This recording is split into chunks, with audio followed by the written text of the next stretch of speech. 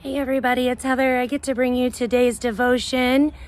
Joining me today are my little helpers here. You can see Miles and our newest addition, JJ.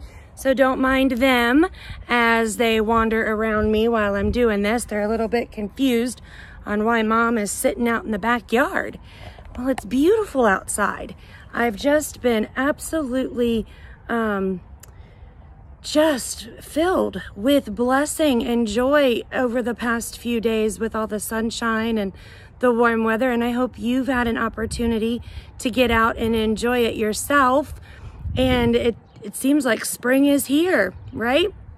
Well, I had to run some errands this morning, and as I was running my errands, I got to thinking, you know, whether we have been quarantined in our house, and not come in contact with many people, or maybe we have been, still working out in the workforce and we have continued to, come in contact with people.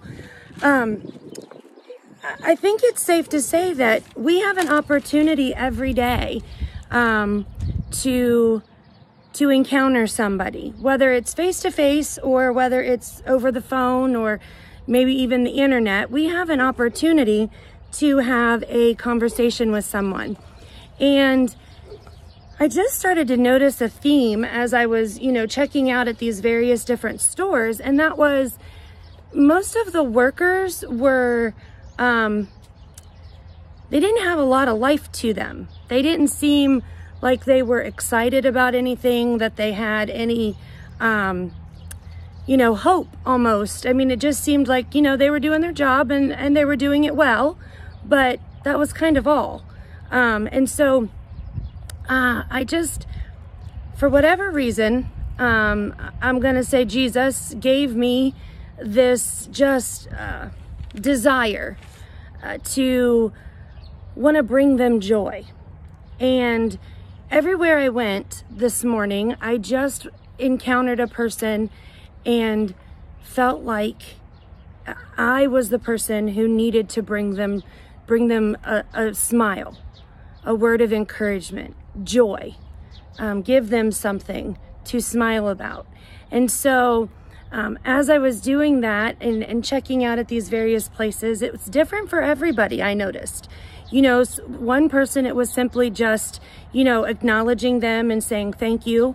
In another store, it was telling them that I appreciated what they were doing.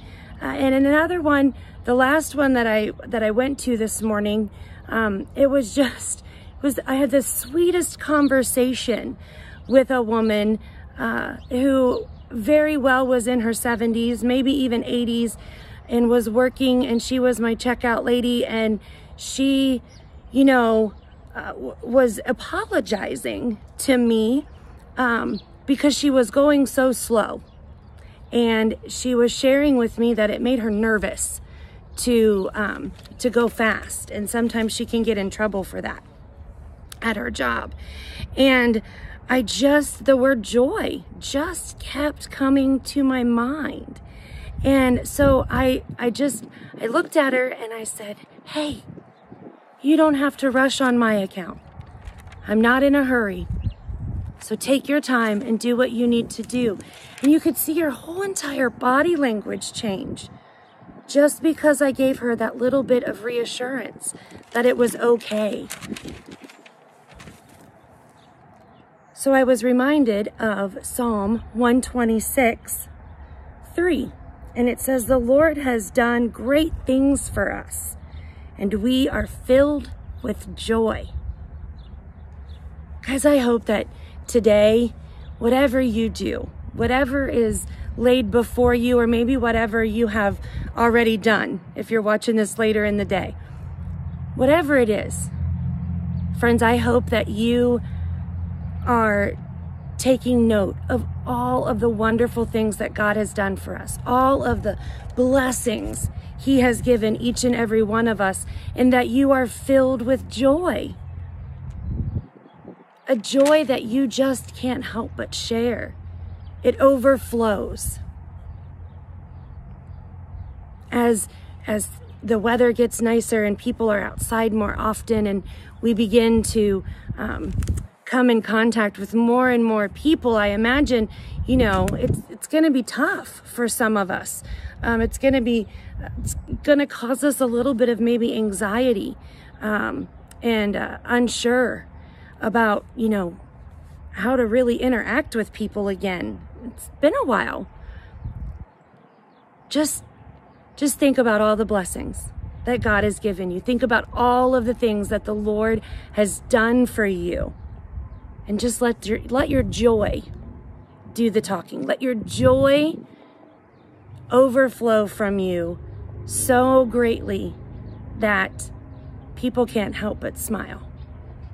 Friends, I hope you have a wonderful day, and it's such an honor and privilege to get to speak to you and do these devotions. I hope you know that I'm praying for you, and just find your joy.